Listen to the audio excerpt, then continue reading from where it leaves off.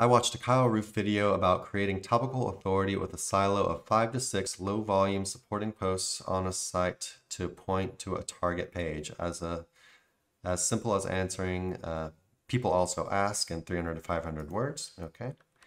Part 2 of the question is, I can see that being simple on a corporate or a local site that just has a few important keywords, but what about a blog where you might have 1,000 posts to consider all to be important? What's next?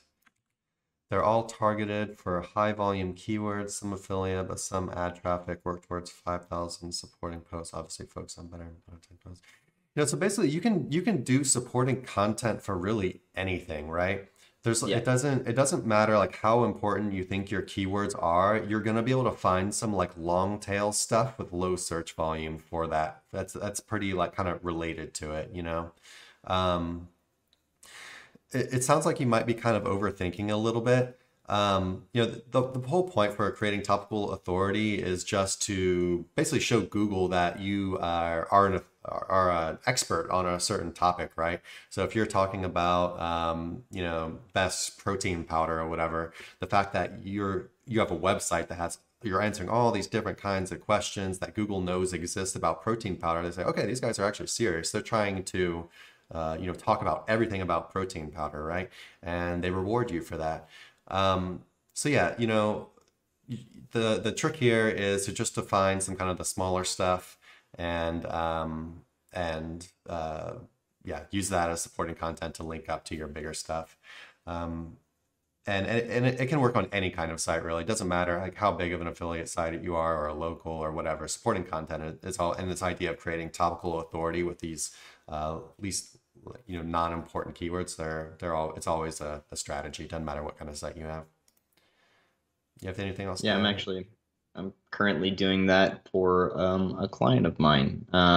But I guess the only thing I'd add is, just make sure that you actually manually go in through these SERPs and make sure that, the articles that are ranking for those SERPs are actually directed at that particular topic and aren't these like broader, bigger, longer posts or anything, right? Because we want to be targeted with what Google wants to see in those SERPs. But outside of that, seems like a good approach. Yeah, and you can also use a tool like Keyword Cupid. I think I've heard, I can't remember if Kyle Roof talks about Keyword Cupid, but you can use Keyword Cupid to group together your people always ask stuff, and it'll kind of cluster them together into basically essentially different articles you could write for each one. So basically, if you're doing like tons of them or thousands of them even, it could save you a lot of time, right?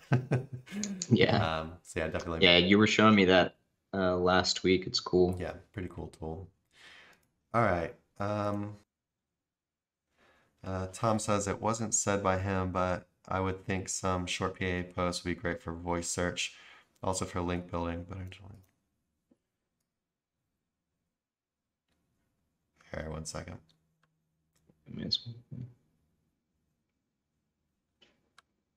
So Tom,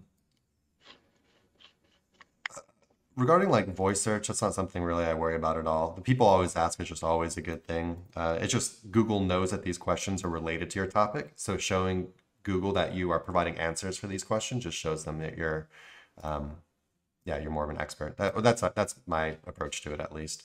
Maybe there's something I don't know about voice search.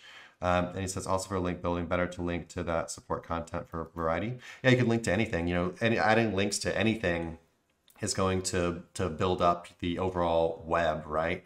But yeah, in general, it is good to kind of just spread your links out and let the juice kind of flow around.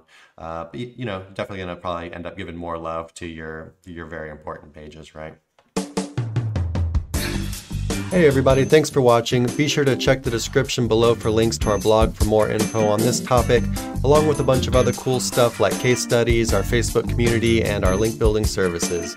And like always, remember to like, comment, subscribe, and turn on the notification bell if you enjoyed the video. Thanks and happy ranking.